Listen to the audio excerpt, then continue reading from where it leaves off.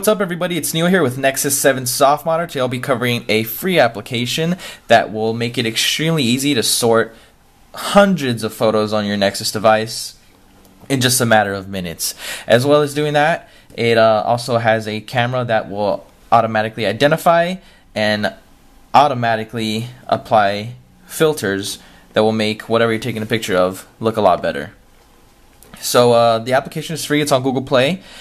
It's called Impala. Now we recently covered this for iOS, though the iOS version was a bit limited. There was no camera feature, there was only the sorting feature. So once you launched it, it would sort all hundreds of apps into specific categories. So let's take a look at the basic usage.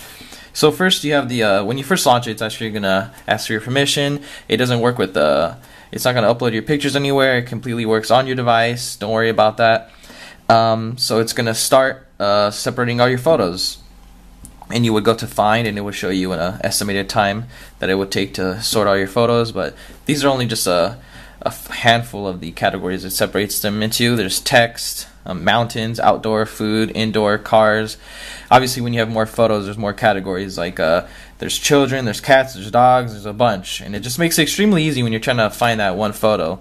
So if you're trying to find a photo of yourself, it will be under the category men, and basically it's super easy. So aside from categorizing all the pictures in your device, you can actually use a camera, which is exclusive to the Android version, and you actually get real-time tagging. So I'm looking at this soup and apple, it's actually saying food and hashtagging it. Also, if I put my hand in, you'll see hand, well, actually has that blurring feature on right now, but hands, food, and if you see down here on the interface, you have the auto filters on. You can turn that off or on. Also, you can change the perspective of the camera, and you have your basic shutter right here. Also, which is basically a preview of what the app will eventually be able to do, is the pixelate when seeing hands.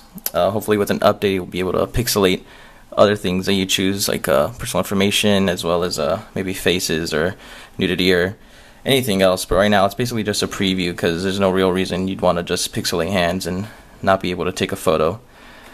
You can also select to show detection speed if you're into actually keeping track of the performance of the application. But the main feature is just the camera, which is a lot different and not available on the iOS version.